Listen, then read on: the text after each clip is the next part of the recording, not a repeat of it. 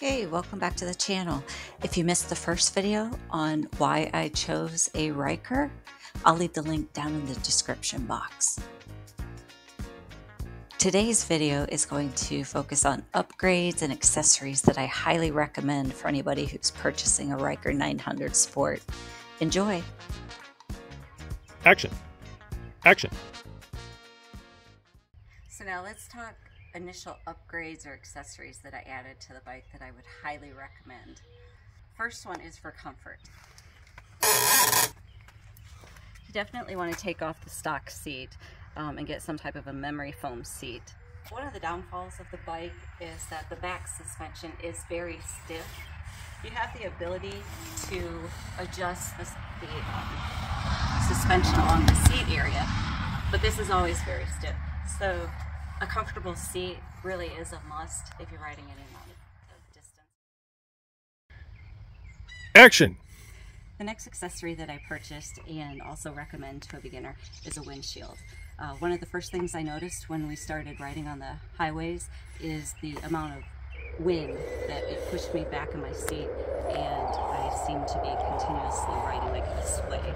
So when we installed this adjustable windshield, it stopped a lot of that wind from pushing on me.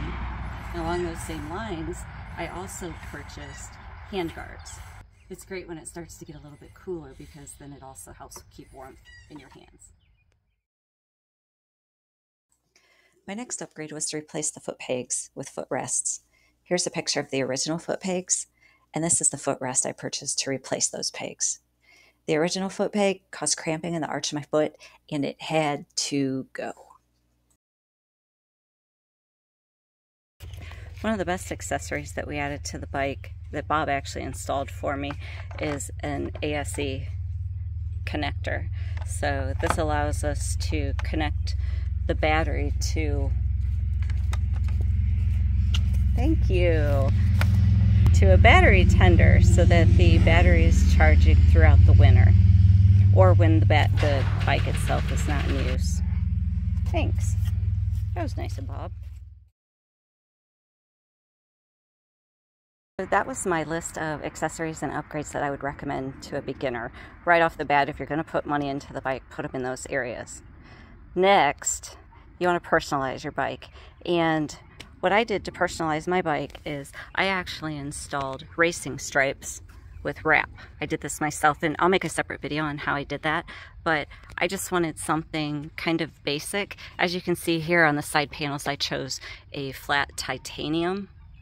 And this particular wrap that I use, it actually changes colors based upon the angle that you're viewing the stripes.